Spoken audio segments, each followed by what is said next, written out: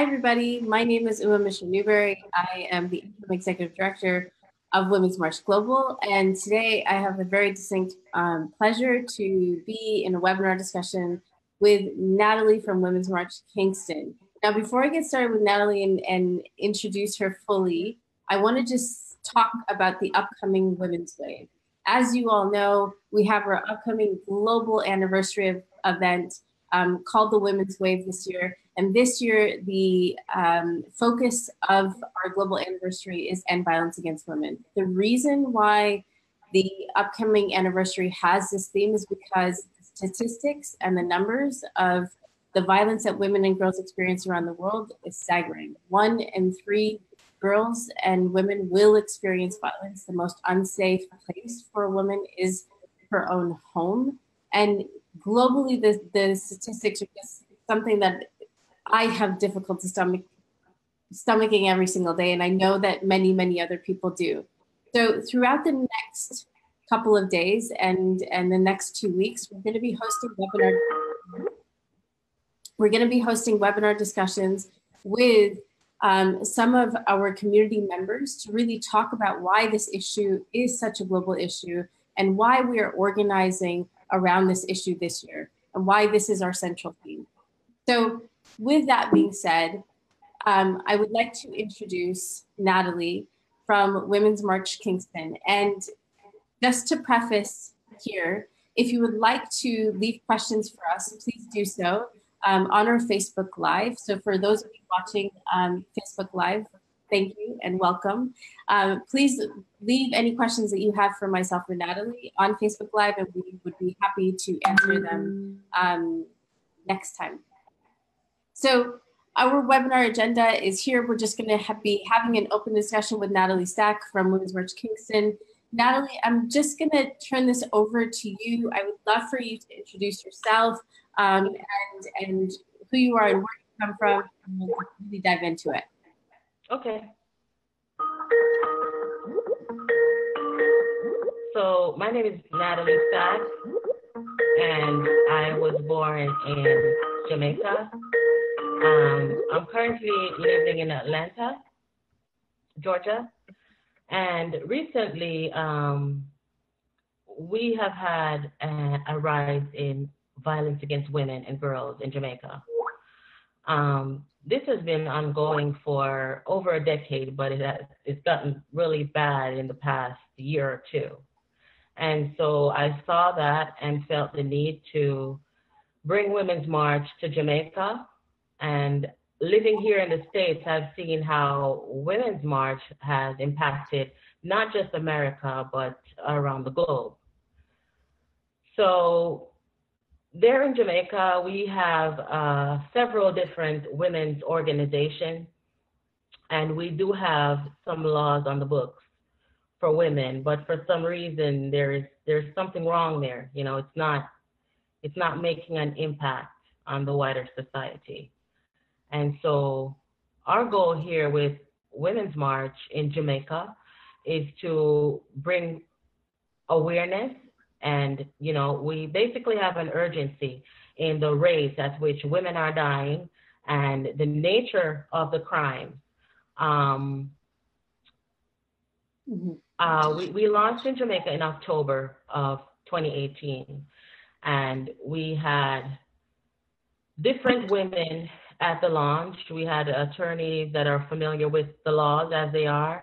We had women from different women's organizations, and we just wanted to get a feel of what the climate was like in Jamaica for gender-based violence and the laws.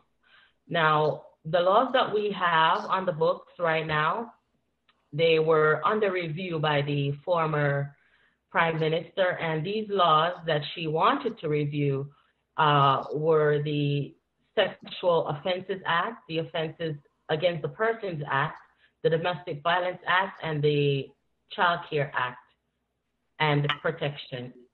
So these laws were reviewed, but they have not been passed. She was also looking at punishment and, you know, assault on women, especially pregnant women and the elderly. So we have a new administration right now. I think they are in the process of passing these laws. I'm not absolutely sure because I haven't heard any more about it. But there is an urgency, and that's the message that we want to get out there. I'm in the process right now of forming a committee in Jamaica with Women's March. And on that committee, we're trying to get women from many factions of society. We're trying to get women, one woman per parish. We have 14 parishes, or 4 states, as you would call it here.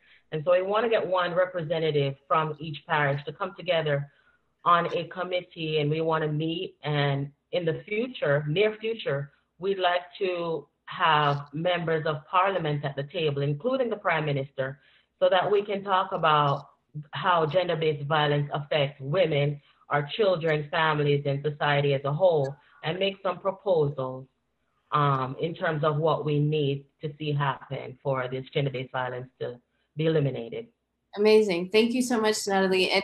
And you know, as you said, you're trying to work with Women's March Kingston in all different levels, from, you know, gathering women and talking about these issues, but then also really working with local government, and then also your federal government to really push for legislation. So on this slide right now, everyone can see what your 5 key objectives are that you have laid out, and you and your team have laid out for Women's March Kingston. Can you talk through a little bit about your focus areas and how you're working through, you know, these objectives?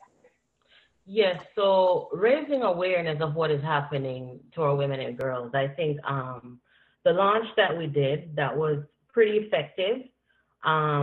We do a lot of social media activities. I've been in contact with women there. One of the women is the former deputy police commissioner. She's a woman, and she's doing some activism work in Jamaica. And she has a pretty good idea of what's happening. And I have other women that are more than willing to join the committee, and, you know, they're aware of what's happening, and they will, you know, talk about it among themselves. They're in Jamaica, and hopefully we'll get together sometime to speak to each other on a committee.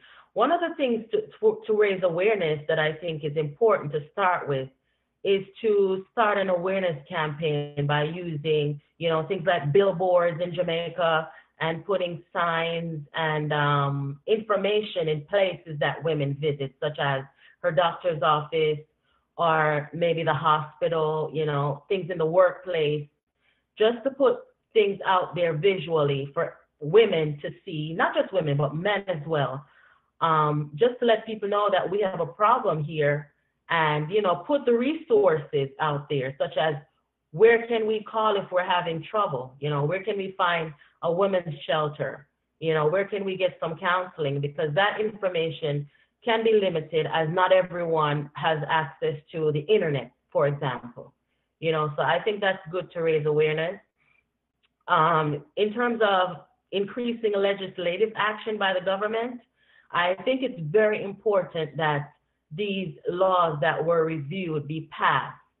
I feel like punishment especially must be reviewed, because we've had instances where, you know, for the murder of a woman, for example, you see plea bargains being done in these cases, and, you know, people getting out on parole after 10 years and committing the same crime all over again. So I think that we need to get a little more strict with the laws, and the legislations, like I said, that was reviewed, they must be passed. And also, the government, I believe, should invest financially into resources. We need to have several women's shelters. Our population is 2.9 million. And one shelter, one battered women's shelter won't do it. We have to come up with more shelters, because there's some rural parts of Jamaica where, you know, resources such as these are limited. So I think this needs to be spread out all across the island, not just in the capital of Kingston. So education,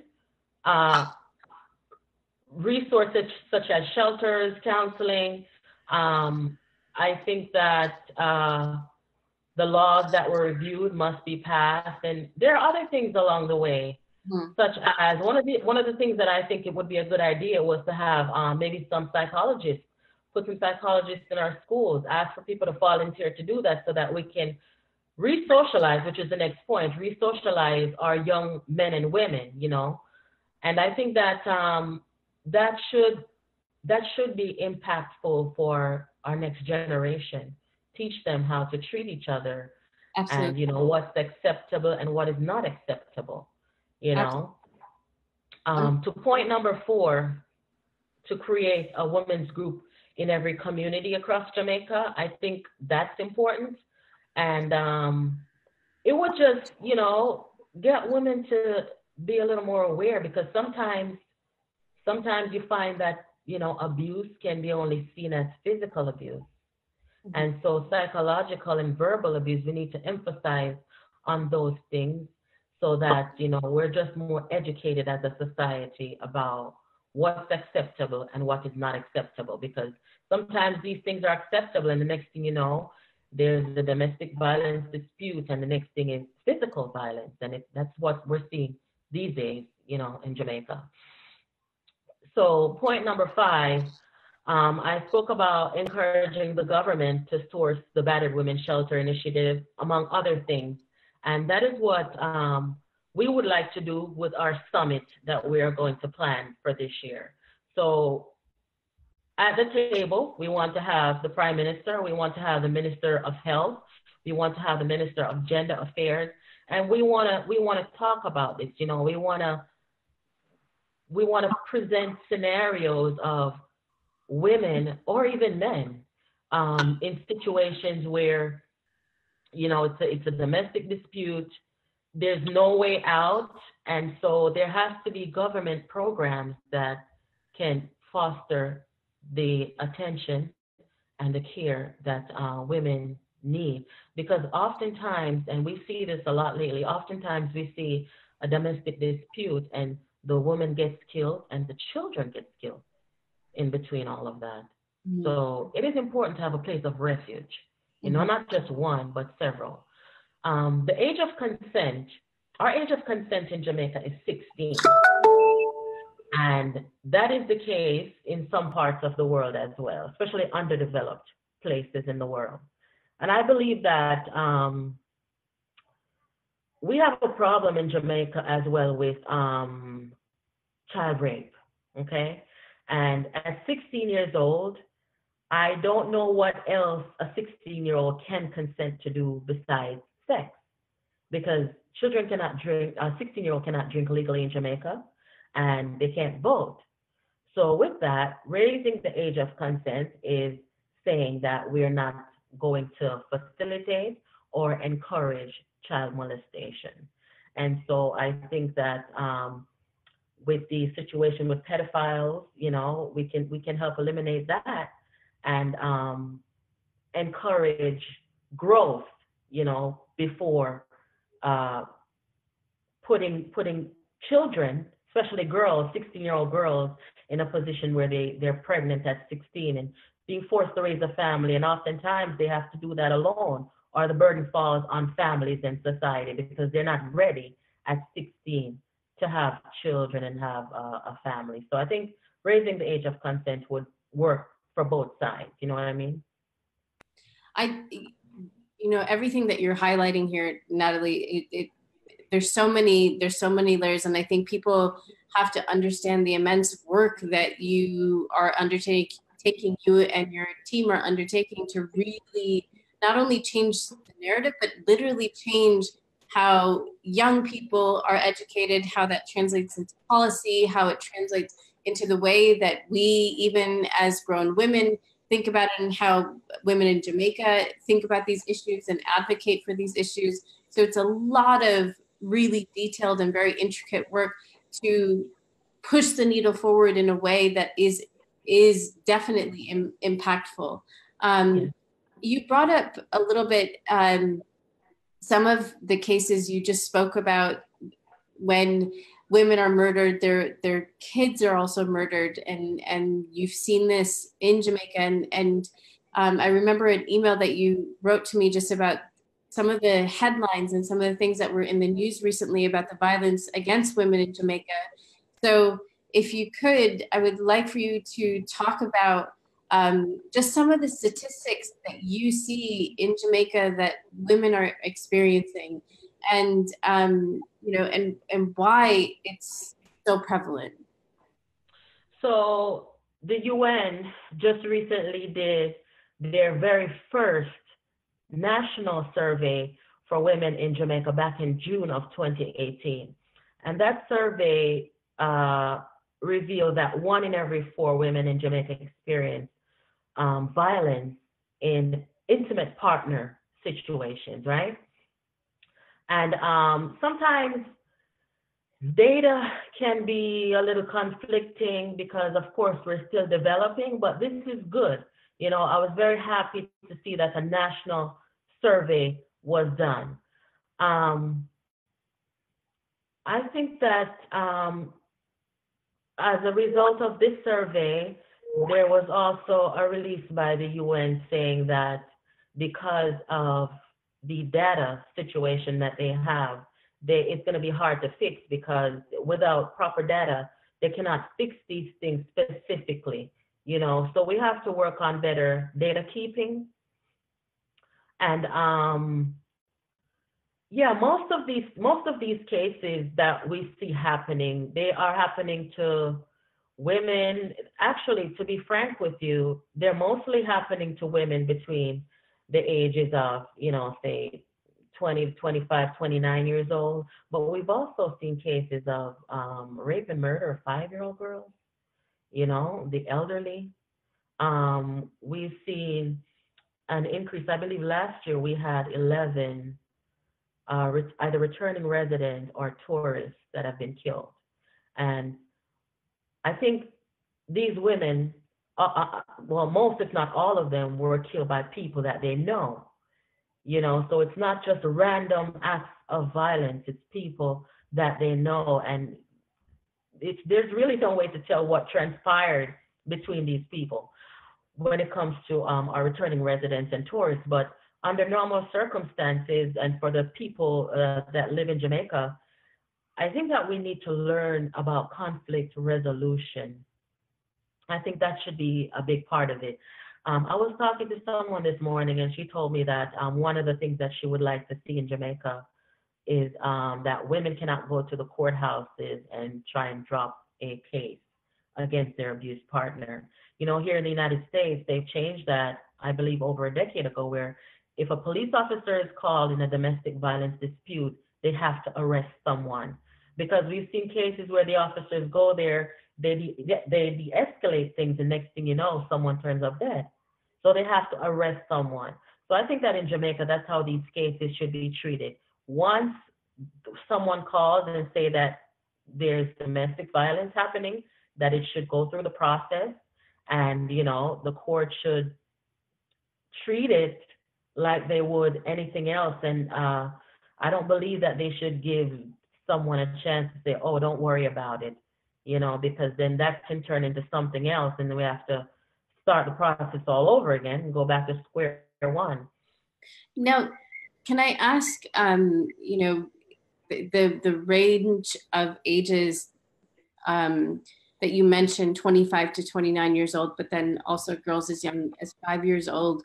What is it that you believe to be one or a few of the root causes of just this level of violence that women are experiencing? I'm asking because in one of the recent conversations I had in regards to what's happening in India, this question came up as well, you know, and one of the things that we came to was toxic misogyny, toxic patriarchy, and how it's really deeply embedded itself, not only in the hearts and minds of people, but how that's been carried forward.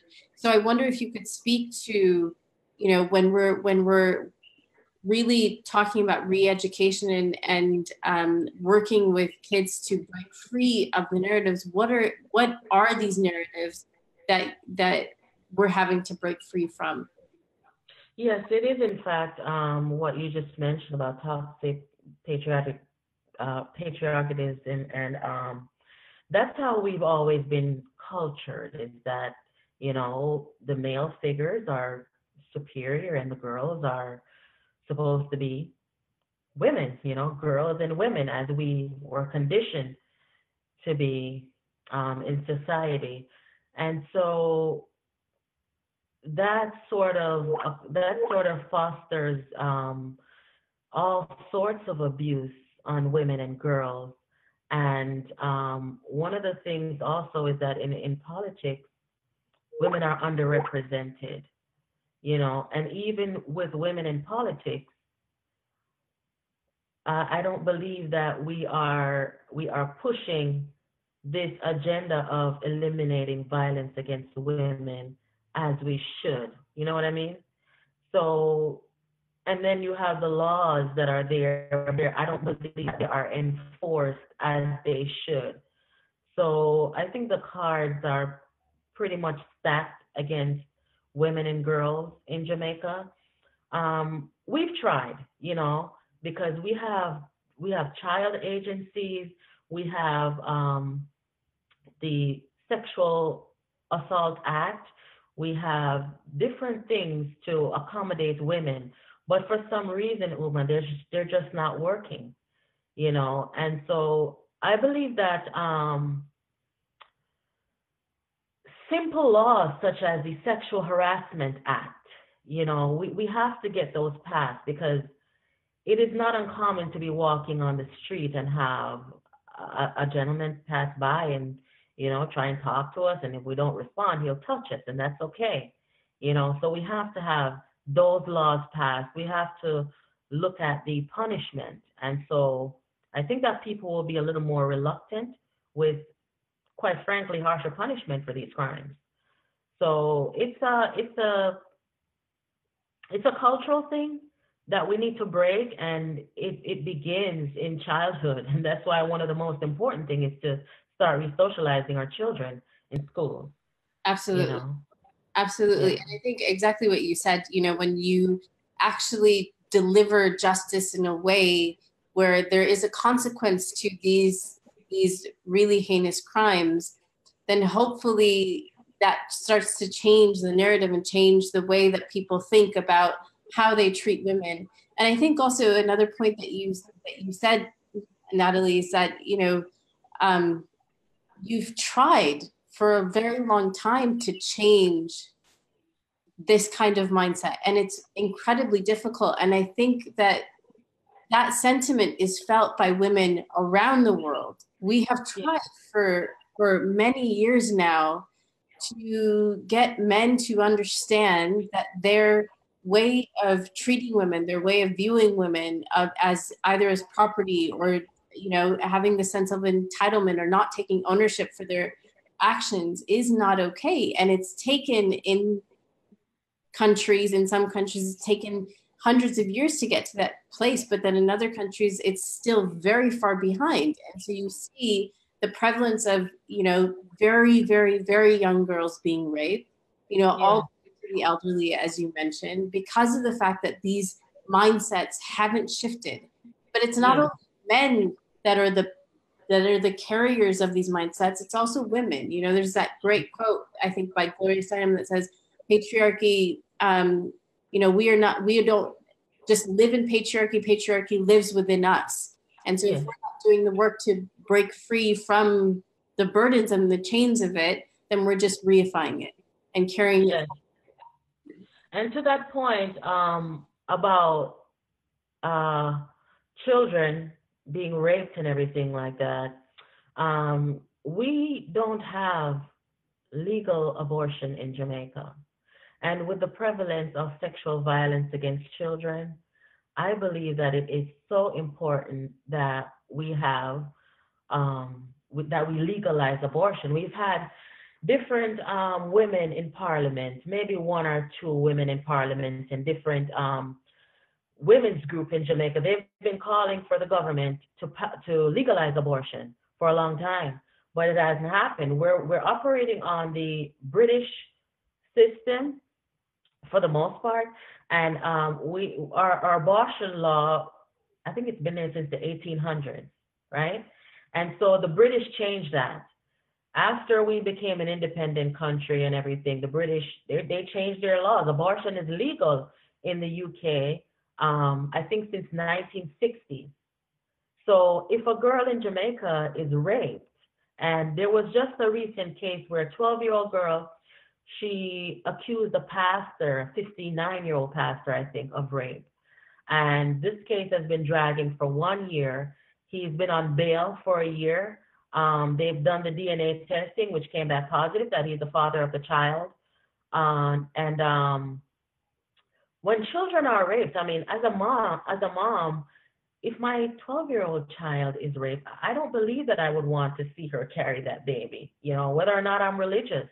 And people have their religious preferences, but some of us also have our beliefs that, a child is just a child.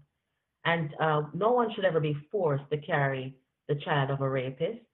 And of course, there's incest and there are medical reasons why abortion is necessary. So I think we're at that point in society where, we should really give women and girls the freedom to say, I don't want to carry the child of a rapist, or I don't want to have a botched abortion. There are cases where these abortions are performed and young girls end up dying as a result. So we have to take better care of our women and girls in Jamaica. Absolutely. And I think, the point that you brought up, this fight for a woman's bodily autonomy is one that we see happening worldwide. The right to be who we are as women and have complete ownership of our choices, of our health and our bodies is something that women have been fighting for many, many years. And we just saw this past year, finally Ireland, and just passed into law, and now abortions are available in Ireland as of 1 day ago. But that fight has been going on for decades. And even in Argentina, last year, the vote didn't pass, but activists have been at this progressive movement to really push for a woman's bodily autonomy for many years. And I know that they will succeed. But again, we see this resistance to actually giving women and girls the right to have the choice over their own bodies. And it's, again, this system of patriarchy that refuses to be pushed into allowing women to really just simply exist, and have those choices. Another thing that I wanted to talk about, which I will present, to our committee once we get to that point. I believe it's New Zealand or Ireland. I cannot remember exactly which country, but they just passed a law there which gives a victim of domestic violence, I believe, 10 days paid leave to leave their abuser. And one country, they just passed a new law to include psychological abuse as a part of domestic violence. If we can encourage our government to incorporate those things into our domestic violence bill or our domestic violence act, I think that would be a wonderful thing.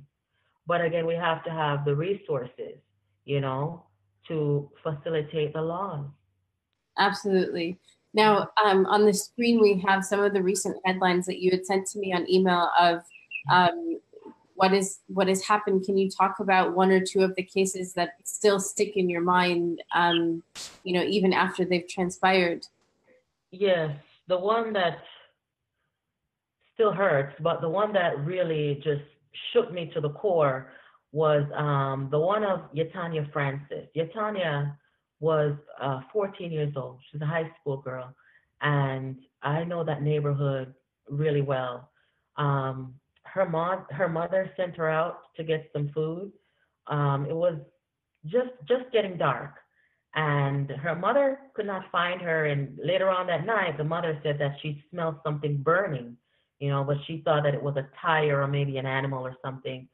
The following morning, someone stumbled upon Yatanya's body behind a church. She was raped. her throat was slashed and she was burned to death. Um, there's just no words to there's no words to really explain how terrible this is. Um, I've never seen anything like this in Jamaica happen to a girl that age. Back in 2011, we had a mother and daughter that were beheaded. So it's just never ending with these cases. They happen, and we talk about it for 9 days, and then after that, there's nothing. The last I heard about Yatanya's case, they had a suspect in custody. I have not heard about any charges. I've not heard about any penalties. So it's just one of those things. The missing British woman that was found in a shallow grave, she was a returning resident. She was 44 years old. Her name was Karen Cleary. She was returning to Jamaica to build her dream home, and she went missing for, I believe, 14 or 15 days, and she was later found in a shallow grave. The guy that is accused of the crime, he was held, he's in custody as we speak, and he was charged for her murder. His defense was that they had some dispute over payment because she hired him to do some work. So that's just another one. And I believe not even a week later, another British woman, I believe she was a photographer, she was found dead. Another 13-year-old earlier in 2018, her remains actually were found, and her teacher is accused of the crime. He's held, but they found her remains in a bathtub soaked in chemicals. I don't know what that's all about, but it is quite disgusting, So these are just a few of the cases that we have seen in Jamaica happening to girls as young as 13, high school girls, and, middle-aged women. And we've had cases of elderly returning residents, and it just goes on and on. So at this point, I think we've had the marches, Uma. We've had the marches. We've had the protests. When we had the 16-day protest to eliminate gender-based violence, we had our school children marching. We had different organizations marching. But beyond the march, there has to be something else. And that's something I believe is the government's plan to step in with the legislation and the funds and the programs and the awareness and the education. We have to take this more seriously and treat it accordingly. Absolutely. And, as you said, just your recounting of these cases and the names of these women and these girls, there's so many women whose names that, we could read out that were murdered last year. And so many girls that were raped last year whose names we could read out. And then there are so many whose names we don't know, whose cases are unreported. That the government hasn't tracked. And I think that it's such an important reminder that this is indeed a global issue. This is not isolated to Jamaica alone. It's not isolated to India. It's not isolated, to the La Mandana in Spain, the wolf pack in Spain. It's the violence that women and girls are experiencing worldwide is, there are no words for it, which is why it's our focus. So one of the last questions that I want to ask you, we have written down why is this important, but we know why it's important. But what is the government, you have brought up that you're doing this gathering later this year that you would like the Prime Minister to attend, but what is the government doing even right now, given that there have been so many cases in the past year in Jamaica? Well, we have a problem with crime in Jamaica in general. We've been struggling with this for several decades. And the government is approaching the government is approaching crime without looking at, and I don't know, if they have any plans in the future to approach gender-based violence, but they're just approaching crime as a whole. But of course, in the midst of all of that, we have the women's issues that is so delicate, and we have to separate that.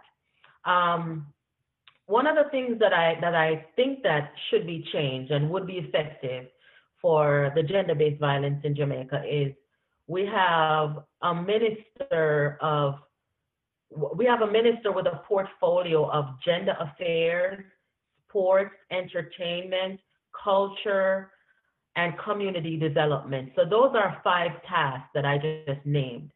I believe that gender affairs should be removed from that portfolio, and it should be treated by itself, because the situation is it's just so complex that you cannot pile that into things like culture and entertainment and sports.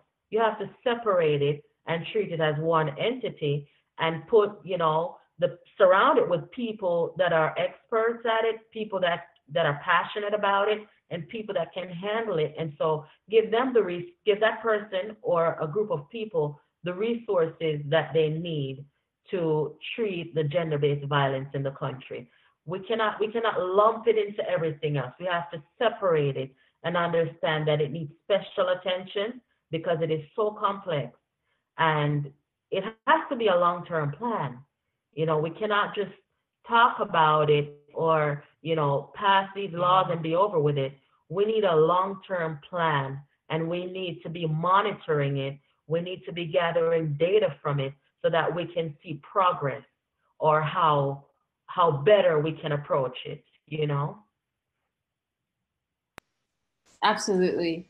And I think that, as you said, Natalee, the government has to do more. And we see, especially within any negotiation, anytime a government is negotiating anything that has to do with women's issues, intersecting with other issues, women's issues are the first to go off of the table in those negotiations. They're not sent at all.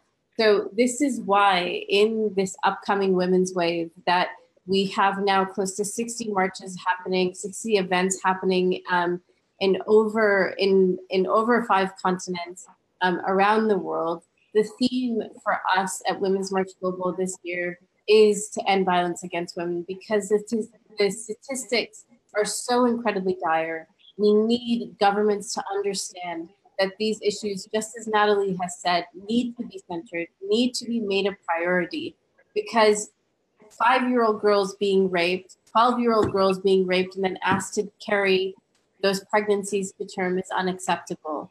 Women experiencing violence, in the rates that we are, is unacceptable. And I think this statistic of 1 in 3 really needs to sit with everyone. Every single person that will watch this webinar and is watching this webinar knows 3 women. 1 in 3 of those women has experienced violence. Yes, we've had, since Women's March launched, the people on my social media page, they have shown great appreciation for the time and effort that we have put into this organization and launching it in Jamaica. I think they have somewhat lost faith in how the country is approaching gender-based violence, and I can be pretty outspoken and talk about the issues as they are without, worrying about, hurting someone's feelings or something like that. And so we've had so many women, Uma, reach out to us and have shared their stories. We've had women asking, what can we do to help? So it's something that I hope that we can get more women, more committed women with the time to just, jump in and see how we can try and get our government's attention, because I don't know if you saw what happened in Africa recently with their summit and inviting their prime minister. I don't think that people know sometimes what gender-based violence is all about. You know, I don't think they know how deeply this affects women, and not just women, but you know, when we're not happy and healthy, our children are not happy and healthy, and so our household is not happy and healthy, and then everything just becomes so toxic. Absolutely. So I think we have to speak with our government directly so that they can get a deeper understanding of what this is all about, how urgent it is that we act before it is too late, and we just can't turn back. Mm. Now, my last question for you, Natalee, is that, you know, many people watching this are going to feel very removed from Jamaica. They've probably never visited it. They may not know anyone who's Jamaican. Yeah, Yet this singular issue of violence against women is something that connects all of us, regardless yeah. of our geographical location. So what would you say to another ally, another person in another country as to how they could support Women's March Kingston, how they could support your efforts on the ground? Well, we have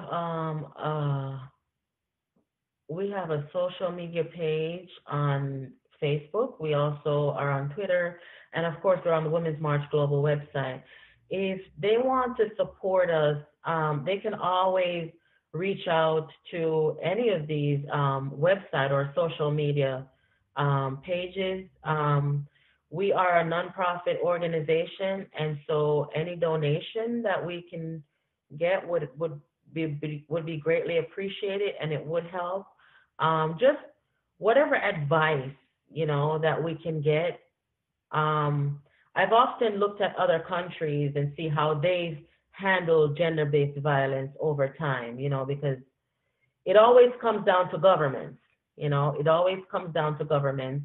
Of course, the activism is important because we're the ones who bring these issues to the forefront. And so if there are any activists or any advocates around the world that would like to give us some ideas and, you know, support us in any way that they can reach out to us, and we're always open to ideas, you know.